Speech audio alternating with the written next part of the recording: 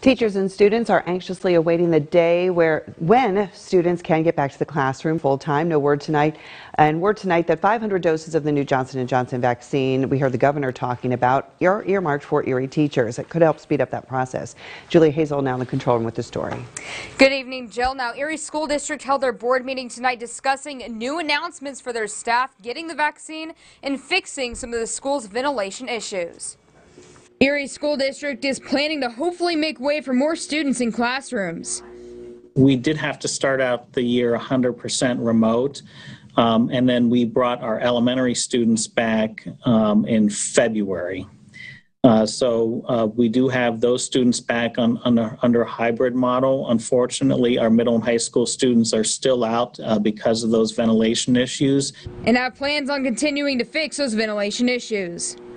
The stimulus money that we have received and that we anticipate receiving in the next round of funding will help us address those issues so we won't have this type of problem in the future.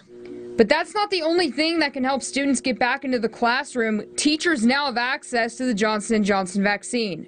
We're just removing another hurdle in getting our kids back into the classroom, and we know that's the most important place our students can be. According to Erie School District, 1,000 staff members say they want to get vaccinated. That first round, the allocation for the Erie School District is around 500 doses.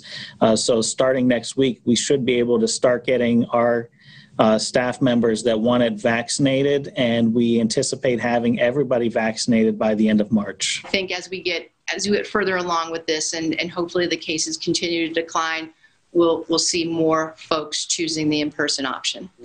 Superintendent Polito says nothing compares to in-person instruction and is very excited to be one step closer to getting all our kids back to school every day.